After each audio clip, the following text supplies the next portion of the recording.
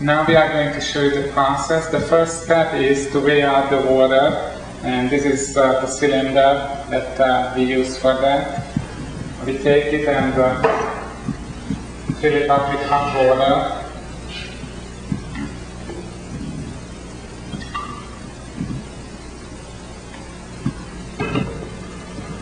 The temperature of the water is almost at boiling temperature, and then what we do is we pour it into a stainless steel cup and weigh out more. We need approximately 250 milliliters. That's 50 milliliters of hot water. We place the magnetic stirrer into the stainless steel cup and put it on the magnetic stirrer heater plate, which is already set at high temperature, and we'll wait until it boils.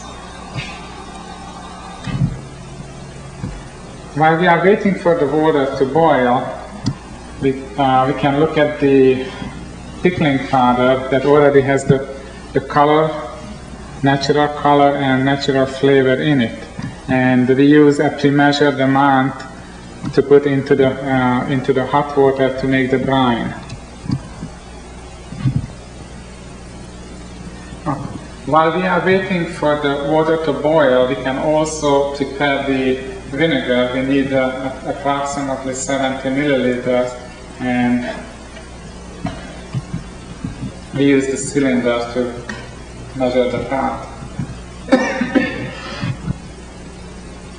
Now we have the 70 milliliters of vinegar weighed in, and we are ready to make the brine as soon as it starts to boil.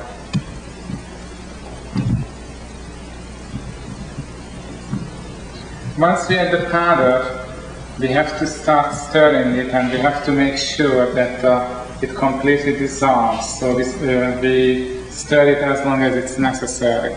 And then when that's done, we'll be adding the vinegar. And once the water starts to boil, we start to stir it and turn the stirrer on.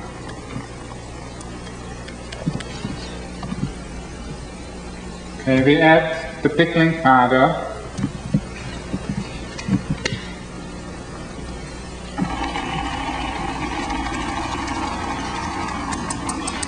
And keep stirring. Continue stirring with heat until you are sure that the pickling powder is thoroughly dissolved. Once you are certain that the pickling powder is thoroughly dissolved, you can add the vinegar, and that's what we are going to do now. Pour it in and keep stirring to make sure it is also completely dispersed. And then, once that's done, turn off the magnetic stirrer, turn the heat off, and the brine is made. Now we are going to set up our ultrasonic bath. First, the temperature we set at 65 degrees centigrade, and that's what we are doing now.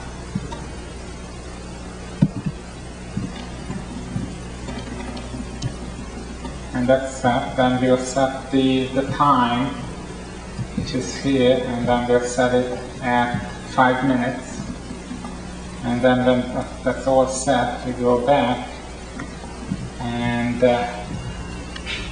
we make sure that every setting is done. And then we pour a little bit of hot water into the bottom of the ultrasonic bath. And the next step is to use the brine.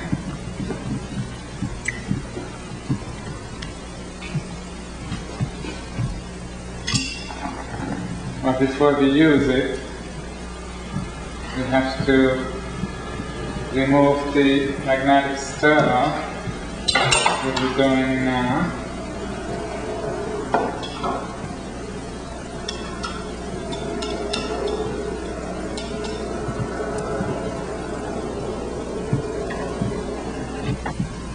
We are pouring the brine into a heat-resistant jar that we use to make the pickle.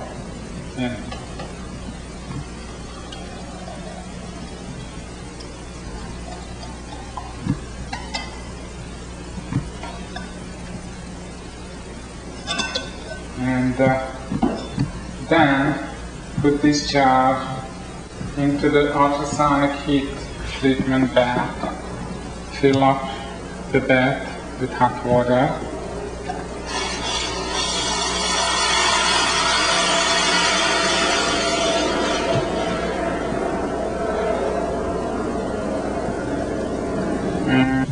Part of this process aims at removing all the air from this jar, and that's what we are doing by hooking up the vacuum pump to the jar, and that's done mechanically.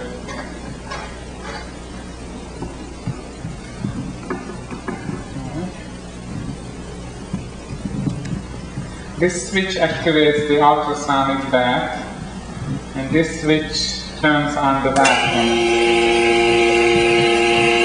And the whole process under vacuum and ultrasonic takes 5 minutes. Now we are going to take the pickles out, already finished, totally processed, and compare them with the fresh cucumbers or the quarters that we started out with. These are the fresh cucumbers that we use to make these pickles.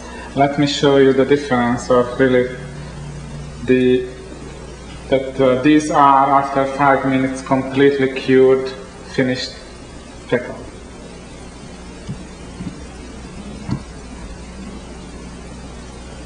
What I would like to show is the actual difference between the processed, fully cured pickles and the fresh quartered cucumbers. As you could see, there is no air or anything that's left from the fresh cucumbers, and the color is already fully developed and the flavor is already fully developed. Everything is as finished pickles should be.